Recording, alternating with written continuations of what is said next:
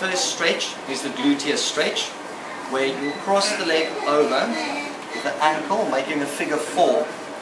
You'll have the right arm going underneath. That's if you have the right leg on top. Left hand goes there, the back down, and you pull as close to the body as you can, keeping your hips close to the floor. From here, you put the feet together into a butterfly leg stretch. Grab the front.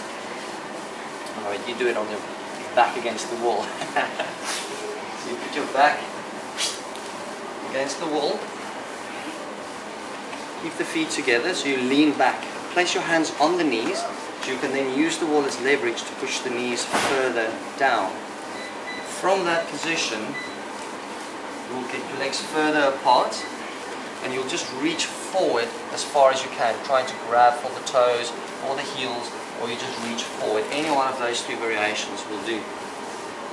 From there you do a reverse hamstring stretch, where a normal hamstring stretch is where you just hang in place and not really get any benefits long term. So what you'll do is just gauge the distance that your hands are, get something that you can place just slightly below your maximum range, bend the knees to get your hands there. Then keeping them at that new range, you try to straighten the legs without lifting the hands up again. And you'll feel a big difference in how much the muscles actually stretch. So you're going to hold that, and that's your reverse hamstring stretch. The final stretch is the quadriceps. Pull the heel towards the buttocks. And at the same time, make sure that that knee goes back in line with the other knee. Try not to arch the back or make it prominent, the lower arch. Keep your hips slightly tilted back so you can maintain spinal alignment. And that's your stretches, which you'll hold each one for 30 seconds.